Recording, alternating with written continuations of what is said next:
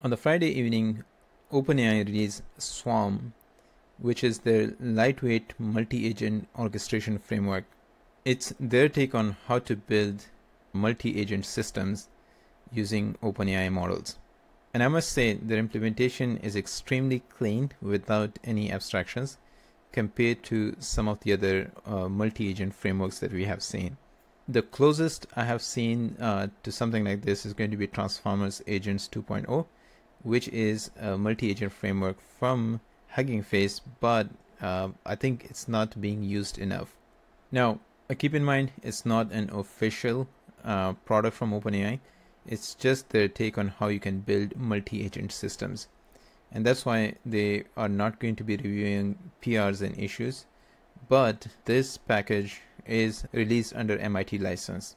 And there are two main concepts which they are trying to highlight. One is handoff and the other one is routines. Think of routines as agents, and handoff is basically transferring execution from one agent to another agent. There is a detailed blog post orchestrating agents, routines, and hands-off, which basically explains how Swarm was created. And I'll highly recommend everyone to go through this blog post. It explains the whole concept in a lot more details. Now, in this video, I'm going to walk you through some of the concepts. I'll also show you a few code examples of how you can set this up. But in a later video, we're going to have a more detailed deep dive. And I also really like their definition of agents, because I think people overcomplicate the concepts of agents. Now, according to OpenAI, an agent simply encapsulates a set of instructions with a set of functions. So basically, it's an LLM with a system prompt that has access to a set of functions that it can use to execute some user instructions. Now, how do you use this? It's dead simple. So there are two concepts. You will first need to import swarms, which is the main orchestration framework, and then agent. As I said, agent has two parts. One is system instructions, and then a set of instructions that it can execute. Now, you can define an agent like this. So you provide agent name or persona, then the system instruction along with the functions that it can use. So in this case, there is only one function, which is transfer to agent B. Then we have another agent, which is agent B. In this case, we only provide a system instruction. Now, you execute this exactly the same way you would do a chat completion API endpoint.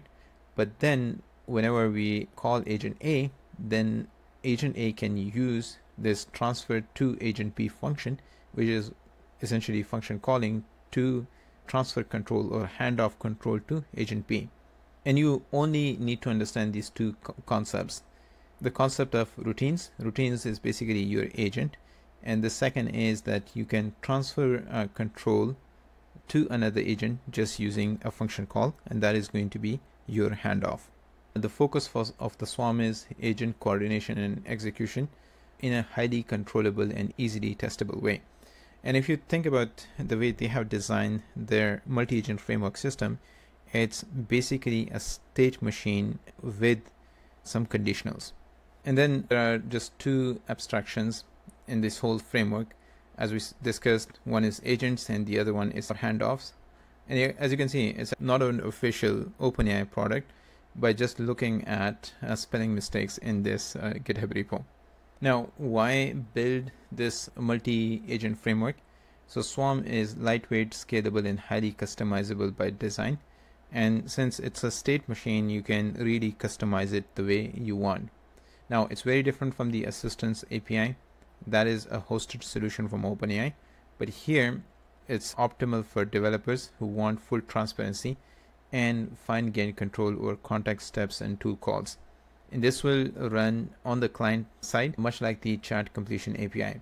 Now, unlike some of the other multi-agentic frameworks, this is not a full-fledged solution. There is no memory. If you want to add memory, you'll have to implement it your own way. But the idea is basically you have triage assistant or a triage agent, And then depending on the solution that you want to implement, you can have multiple agents. Each of these agents can have multiple different tools, but each of the agent is doing one specific task. And depending on your need, you just transfer the control to that specific agent. The repo provides a lot more details, which I'm going to cover in a separate video. Now, the way it's set up, it's very similar to a simple function calling. So here's an example of how function calling works for different LLMs. When the user query comes in, an LLM has access to a set of different tools. Then depending on the user query, the LLM can determine or decide which tool to use. Now, in this case, instead of tools or function, it can be another agent. So let's say your user query comes in and it needs to call another agent. It can just pick this from a list of tool calls or function calls, but that function call is going to transfer execution to another agent, and then you get response from that agent, and this whole loop continues. In order to understand this, they have provided a few examples in the repo.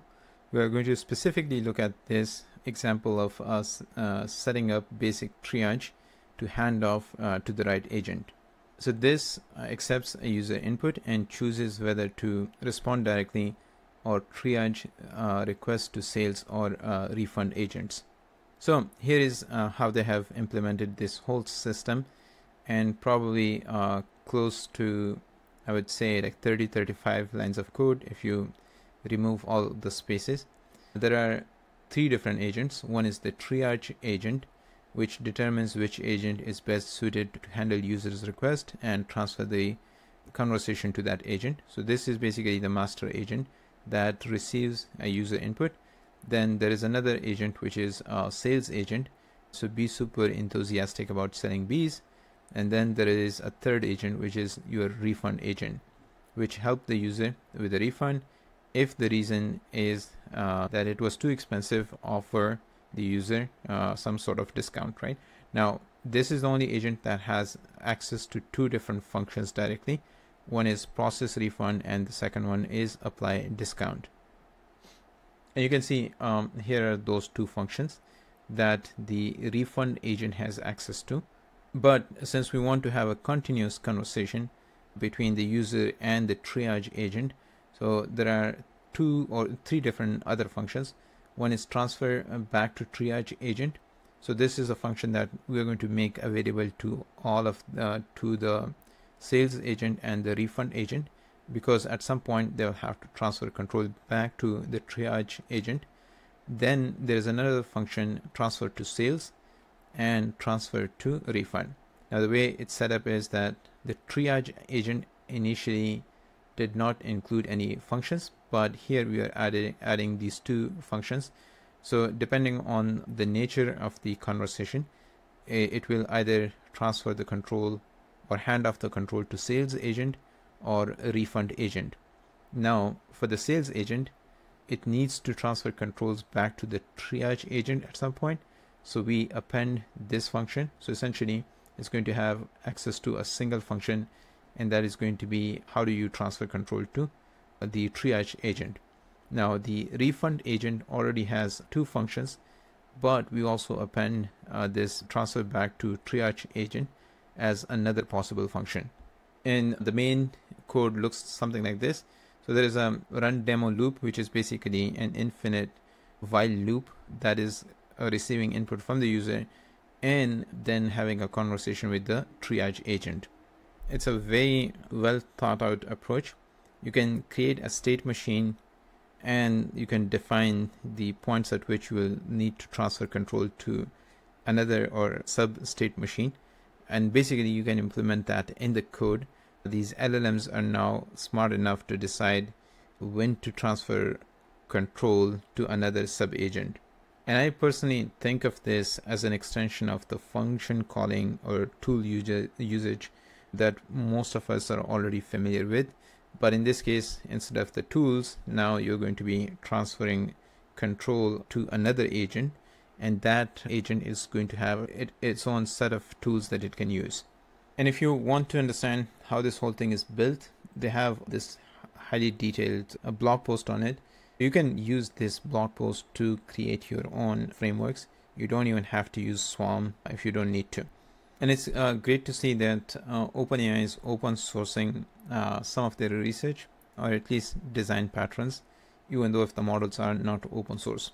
I'll probably create more detailed videos once I get to play with the framework, but it looks very interesting. I hope they will continue building or at least adding to this, but let's see where this takes us. Anyways, I hope you found this video useful. Thanks for watching, and as always, see you in the next one.